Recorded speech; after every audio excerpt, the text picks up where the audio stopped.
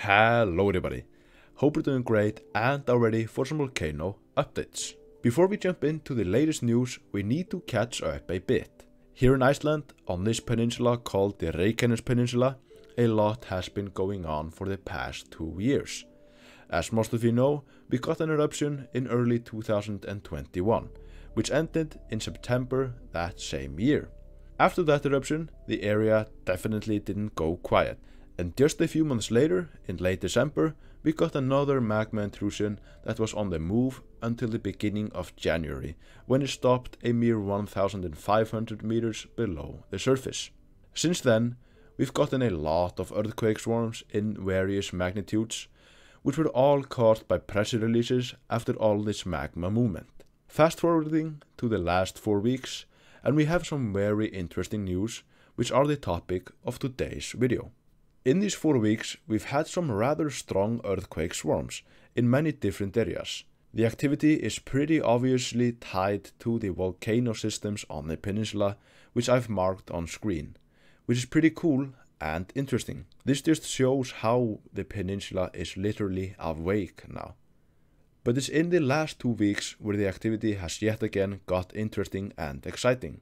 That's because we've detected Uplift just east of the last eruption site, which is similar to the one detected before the actual eruption just over a year ago. What we can make out of this is that there's magma building up in a magma chamber which is 16 kilometers below the surface.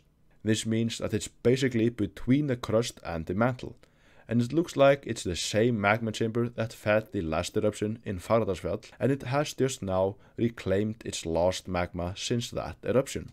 So at this point, it's yet again expanding and pushing upwards like it did back in early 2021. This doesn't mean that there's gonna be an eruption in the next 2 weeks, but it also could mean that there's gonna be an eruption in the next 2 weeks.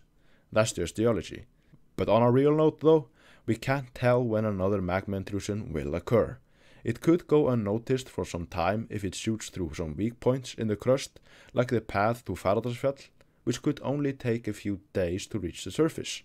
Just recently, the spotlight, in terms of earthquake activity, has been on Kleifarvatn, the peninsula's largest lake. It's not clear if it's directly linked to magma, but it sits comfortably between the two most powerful systems on the peninsula, Krýsuvík and Brennisteinsfjöll, with the aforementioned having been rather quiet in the return of the peninsula.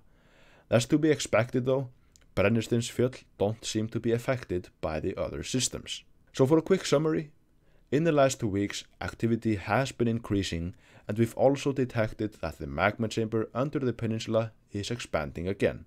This means we can have a new magma intrusion at any time, and the intrusions could move unnoticed for some time if they shoot through weak points in the crust. This calls for closer monitoring of the area, as things could be getting spicy. But what is going on in other areas of Iceland?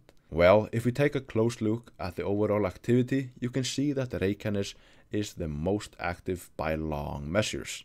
Activity is at background levels in most areas, with occasional small earthquake swarms in areas like Langjökull, under Skeiðarárjökull, and in the Tjörnesbrotar beltið. All of these earthquake swarms are due to the classic plate movements which are tearing Iceland apart. Askja hasn't shown any signs of large-scale magma intrusions, so it seems as if she's going to build up more power before performing. So the activity on the Reykjanes Peninsula seems to be increasing, and since the land is rising again, it probably won't be long until we have another magma intrusion. But we can in no way confirm that. And on top of that, you have to take into account the fact that 9 out of 10 magma intrusions don't result in an eruption. So, even if one occurs, it's not certain we'll get to experience the lava show. I just want to thank everyone who made it here.